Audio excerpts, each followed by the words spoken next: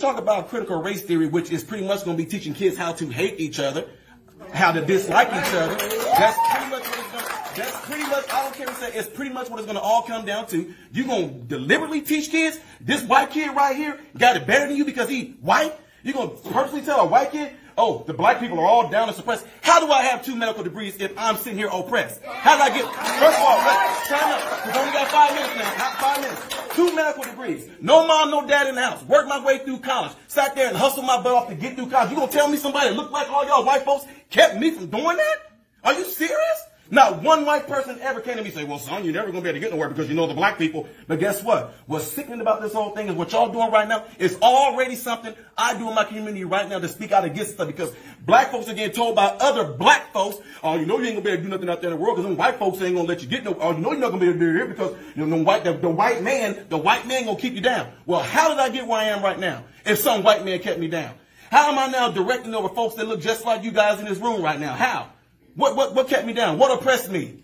I worked for myself from off the streets to where I am right now. You gonna sit here and tell me this lie of critical race theory? Of this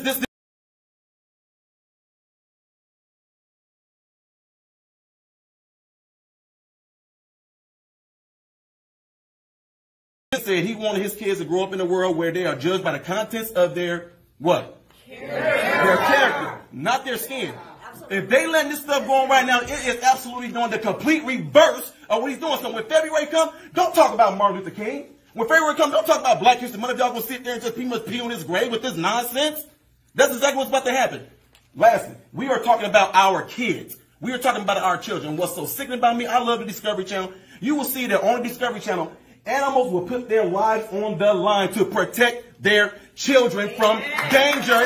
Nobody want to get to the heart of the matter, get to the meat of the matter, get to the moral of the story. It all comes down to it. The person that's going to be suffering from this, the ones going to be hurt from this, is the kids. 10 years from now, if this stuff goes on, whose fault is it going to be? Whose fault is it going to be? Who we going to look back on and blame for this? Because this is stuff we're talking about right now. This stuff is going on right now. I do this stuff on a daily basis. I'm in the hood. I'm in the communities. I'm out there with folks in their face. I've been doing stuff since I was 18 years old, talking to black folks. And you know what? None of them are buying this nonsense. None of them are. But if you want to implement this into the school system, I guarantee you to the day that I die,